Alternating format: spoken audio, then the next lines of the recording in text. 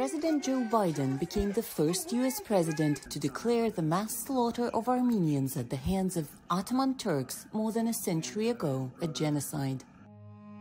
The declaration threatens to further erode relations between Turkey and the U.S. Turkey has long denied a genocide or any deliberate plan to wipe out Armenians. But Biden's declaration was welcome news to Armenians, who have been working for over a century to call attention to the events of 1915. In 1915, following the request of then U.S. Ambassador to Ottoman Empire, Henry Morgenthau, a group of Americans founded a Committee on Armenian Atrocities, which raised funds to help millions of Armenian, Greek, and Assyrian people in the Near East. The Armenian Genocide Museum and Institute in the capital city of Yerevan documents that initiative and how it led the United States to provide help to survivors. The humanitarian movement united the entire society, everybody from ordinary citizens to people in power, all the way to the U.S. President Woodrow Wilson.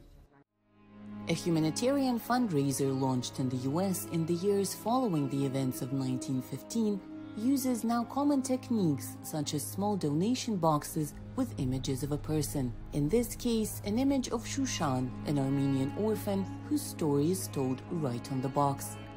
There are even donation boxes for children.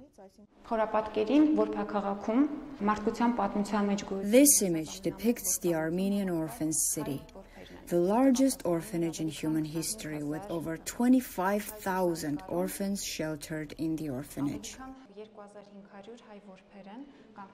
The various documents tell the story of American volunteers and missionaries who saved and took care of Armenian orphans, giving them a second chance. These are American orphanages and hospitals established all over the Ottoman Empire. The shelters that were also called sanctuaries, as well as the tent cities.